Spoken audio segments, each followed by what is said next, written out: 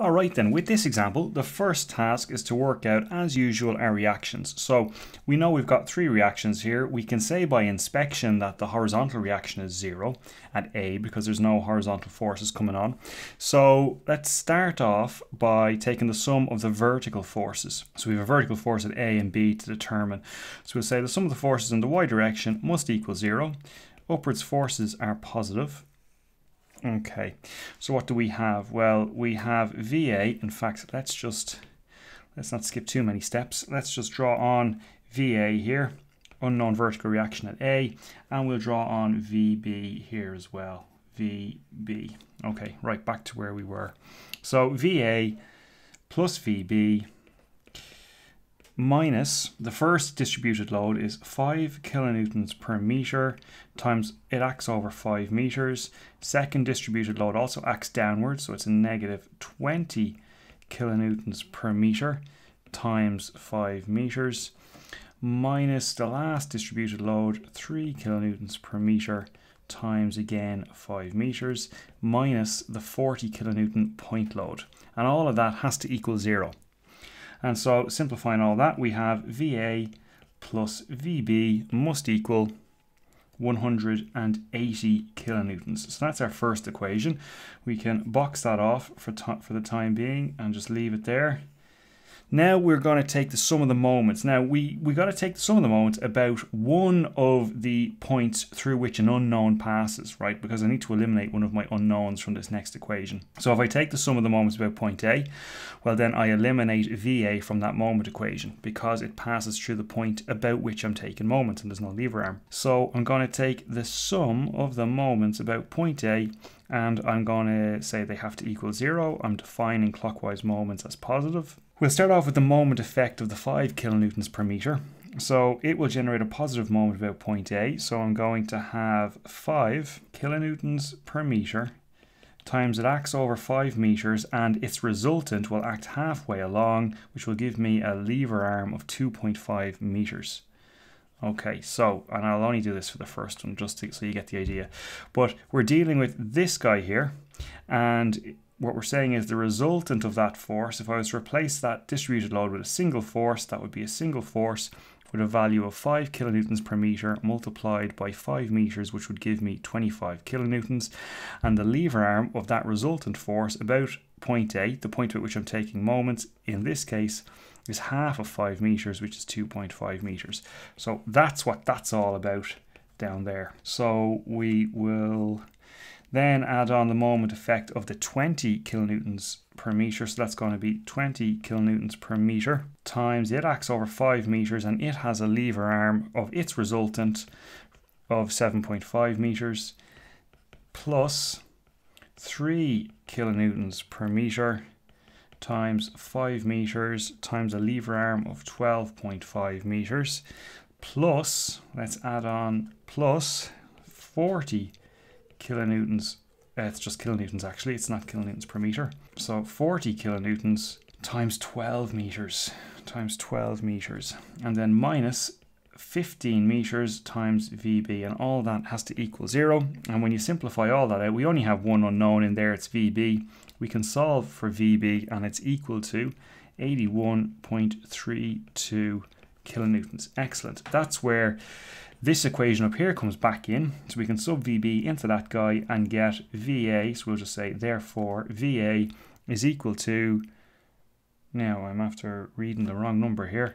It turns out that VB actually resolves to 98.67 kilonewtons, and that means that VA is actually 81.32 kilonewtons.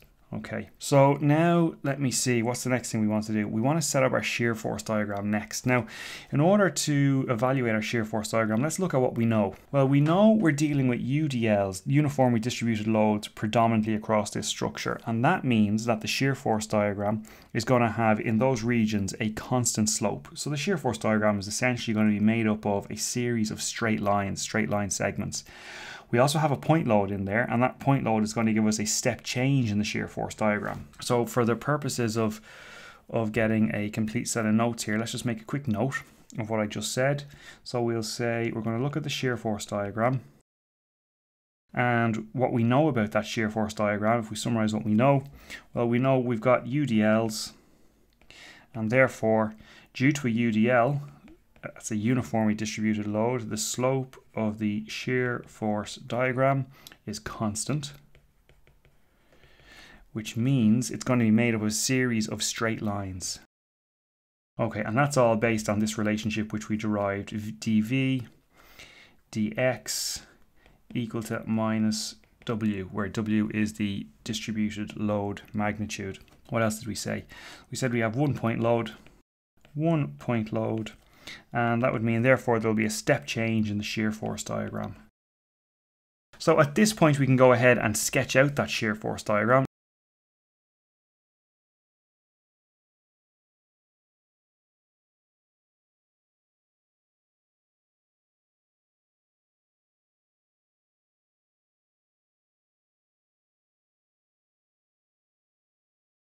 So at this point, we're able to construct our shear force diagram by following the loads across the structure. So this reaction here of 81.32, starting on the left, is going to cause our shear force diagram to rise up to a value of 81.32.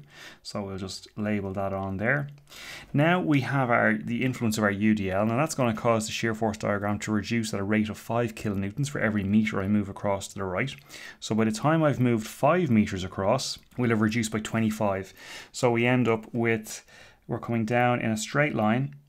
Remember, the constant value of the distributed load means we have a constant slope to our shear force diagram. So that's going to bring me down to a value here. Now that value is going to be 56.32. That's obtained as 81.32 minus 5 kilonewtons per meter times 5 meters, which is equal to 56.32. So that's where that comes from. All right, then what happens, we then hit the 20 kilonewtons per meter UDL, and that's going to cause things to reduce more rapidly. It's going to cause a shear force to reduce more rapidly at a rate of 20 kilonewtons for every meter we move across. So by the time we move across the full 5 meters, we're going to have moved or reduced the shear force by 20 times 5, which is 100 kilonewtons. So if I take 100 off of my 56.32, that'll bring me down to minus 43.68. So I'll just sketch it on there. So that's going to be minus 43 minus 43.68. And that's obtained as 56.32 minus 20 times 5. Now we have the influence of the 3 kilonewtons per meter. So by the time I've come across the 2 meters until I get over to the point load here, that will have just reduced by 6 kilonewtons. So that's 3 kilonewtons per meter times 2 meters, which will be reduced by another further 6. And again, the fact that this is a constant between here and here, a constant value of distributed load, means it's a straight line shear force diagram, an inclined straight line. So that's going to put the value in here at minus 49.68. Then we have this 40 kilonewtons here. That's going to cause, as we've said, a step change in the shear force diagram. It's going to cause the shear force diagram to drop down in a single step down at amount 40, right? So let me see that there. That drop is equal to 40 kilonewtons, which puts the value down here, the value here, at being minus 89.68. Okay, and then we have the UDL here, the 3 kilonewtons per meter, continuing to reduce the shear force down by another 3 meters times 3 kilonewtons per meter. So by the time I get to the end over here, I'm at a value of minus 98.68. And then, sure enough, we have the value of the reaction on the right-hand side here is equal to 98.68 or 0.67, some rounding errors there, which is going to cause that shear force diagram to rise all the way back up to 0, which is what we would expect. So now we might want to know, one thing that we might want to know from this diagram is at what location is this shear force 0? And that's an important point for us, because where the shear force is 0, we know the bending moment is a maximum. Okay, based on the other differential relationship we derived. So I need to work out where that value of L is. Well, that's relatively straightforward. what I'm able to do, let me just give a little heading here. So how do we find that? Well, we take the value of the shear here, 56.32 minus, it reduces at a rate of 20 kilonewtons per meter. So 20 times what distance would let all of that equal to 0, and we just solve for x. Okay, and so x in this case is equal to 2.82 meters, and that's to the right of C. And so we know, I mentioned the differential relationship earlier, well this is what I was talking about. We know that dm dx is equal to v. So this guy here we know is the slope of the bending moment diagram, and if the slope is equal to 0, we know we have a local maximum in the bending moment diagram. Alright, so let's take a quick break there. We've worked out the reactions, we've worked out the shear force diagram. In the next video we'll come back and work out our bending moment diagram. So as I say, take a quick break.